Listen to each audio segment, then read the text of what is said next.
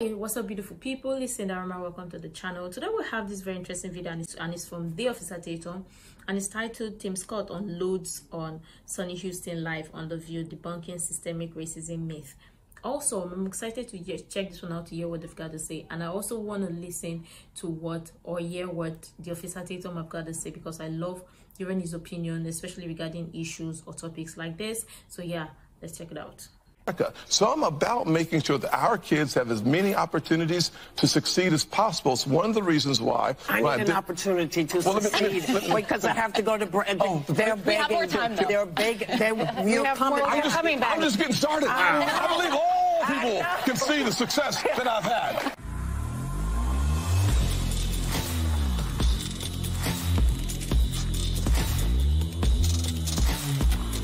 Tim Scott's clash with the cackling clowns on The View. And the reason that I call them cackling clowns is because I feel like that they are a part of the degeneracy amongst culture, because they're too intellectually lazy to do research and go up and beyond their previous belief systems to find the truth.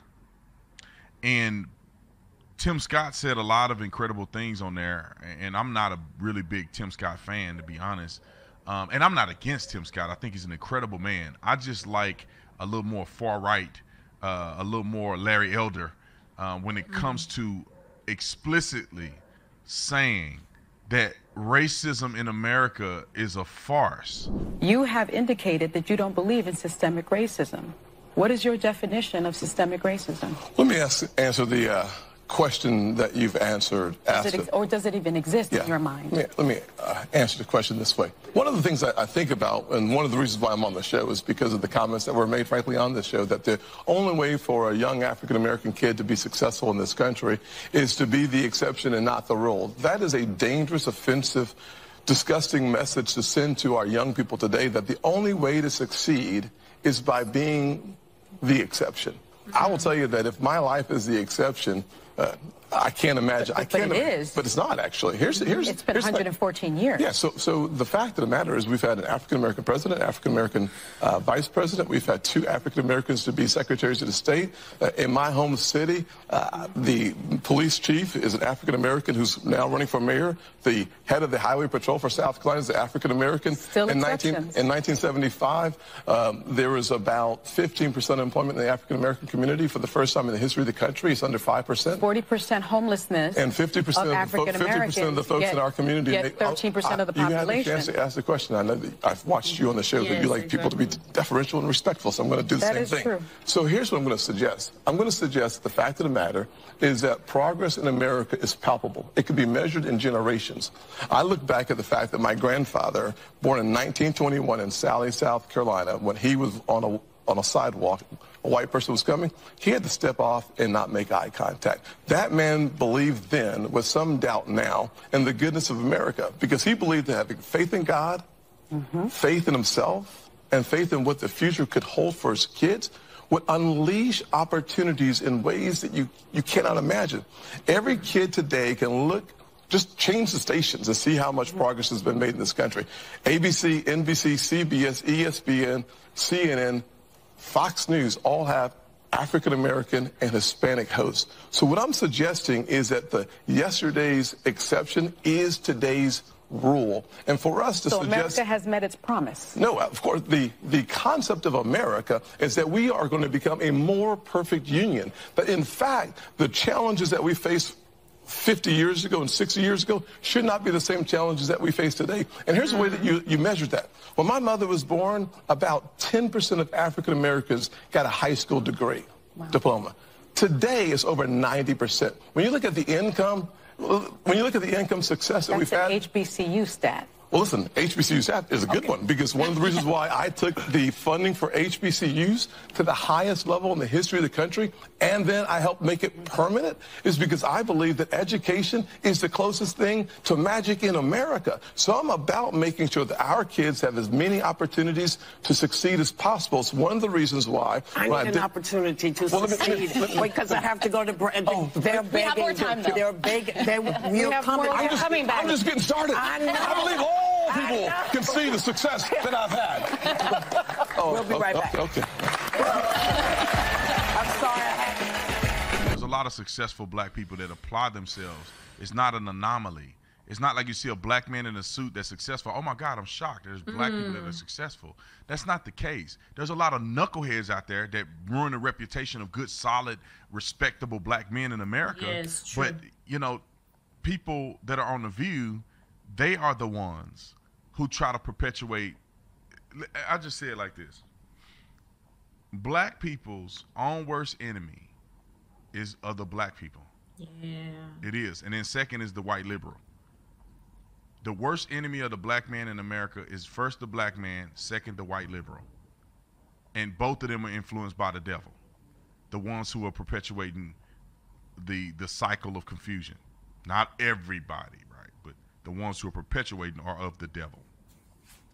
If you look in the mirror as a young black man in America growing up, who's the first person to tell you you ain't never gonna be nothing? It's another black man or a black woman. Probably your single mother telling you you ain't never gonna be nothing. You just like your daddy. Or you get to the school and your peers are telling you, oh, you're trying to be white because you're trying to actually get an education and get out the ghetto. Many times this happens. Not every black person is born in the hood, so I'm not talking about every black person. But I'm giving you a glimpse into the beginning of the victimization of young black people. Yeah. They're being victimized by their own people first. They're telling you you're not going to be anything. They're telling you the white man hates you. The white man ain't said nothing to you. The white man have not done anything to offend you. But your own people have set you up to hate the white man first before the white man could ever perpetuate any level of violence against you. And odds are that they never will. The leading cause of death for young men my age is being killed by another black man. Not by anything that involves white people. The education system, the corrupt, the cities that are in shambles, run by Democrats. And many of these cities, the leaders are black. And they run these cities down to the ground. And they turn around and blame the white man for 200 years ago. It's asinine to me. I want to make this very clear. Racism in America, pervasive racism, racism that will cause young black men to be at a disadvantage, do not exist in America. It's your own people that's doing you like this. It's your own kind. And Tupac said the same thing. He said, they say it's the white man I should fear, but it's my own kind doing all the killing here. How's that not true? Look at Chicago, 50-some people shot. Is there white men going in Chicago and shooting them? No, they're not. That's us shooting each other. That's us killing each other. That's us raping each other. That's us abusing our children, not being fathers in the home. That's us doing that. Selling dope to your own brother. Don't blame the white man. You took the drugs and cooked it, and then went out and sold it to your brother and watched him die as you feed them drugs every week. That's you that did that. That's one thing I never understood, because I grew up in and around the hood my whole life, or at least my whole youth, until I became 18 and I went to college and got out of it. But I used to watch the drug dealers in the community, and they were superstars. But then one day, I was getting my car washed by them crackheads, because at the car wash, you get a crackhead $5, $10, man, he'll detail your whole car. And I was getting ready to get my car washed. I drive around the back of the car wash, and I saw a brother smoking crack. I saw that crackhead that I give money to actually smoking crack, and it did something to me. It hurt me. I said, I cannot believe that I'm funding my brother killing himself. But young, I won't say young, but black leaders refuse to be honest about this. And the condition of black people will never change in America unless black people change it. Change it, yes. Exactly. I mean, Brandon Tatum has actually said it all. This is actually the truth. And lots of people turn a blind eye when if topics like this are being discussed. They'll be like, oh, we should talk about what the white man is doing to us. The white man is not doing anything to you. How about we talk about what you are doing to your own kind, or what the people, your kind, is doing to your kind? It don't make sense. I mean, I've asked this question before. Why is nobody talking about black on black crime? That is the main issue. That is an issue, because imagine if a child grows up and sees that, oh, this is I mean, there used to be this term, I think was it in a movie or something, I can't remember, the fight for survival. And I'd be like, so you think unaliving your own brother or somebody that looks like you is what you call survival, or what you call the fight for survival? It don't make sense. It honestly doesn't. And the idea that they make it that, oh, blacks always have to be the victim, they always have to play the victim card and all of that craziness, so people look at you because that's the only way. It doesn't make sense.